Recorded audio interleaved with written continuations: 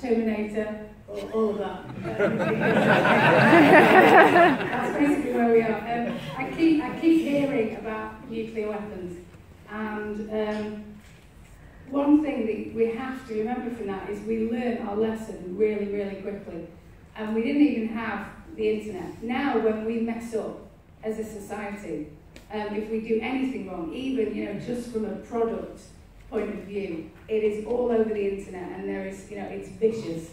So we learn really, really quickly, and this is helping the progress in AI.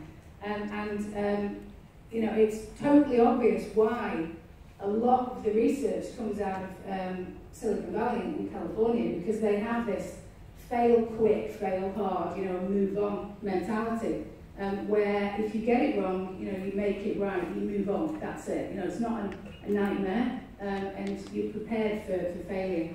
This whole thing is helping us progress with AI, and I think we're going to get there by being, totally not risk averse, by just going ahead, just going for it, because everything that we're doing is unprecedented. We've never done any of this before.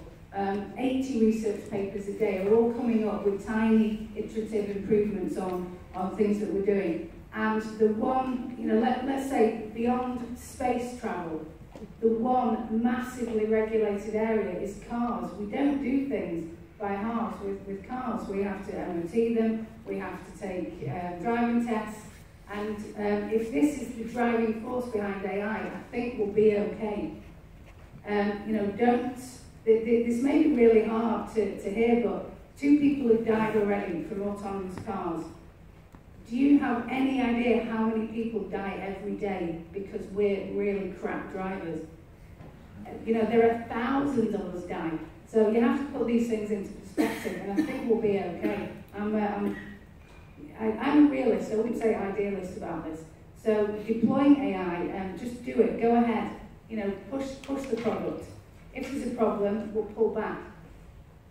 But with something like the driving force behind AI being cars and autonomous vehicles, just trust me that there is actually a lot going on behind the scenes that you don't hear about before these things get put on the road, and that's including the research and development for the actual software for the AI.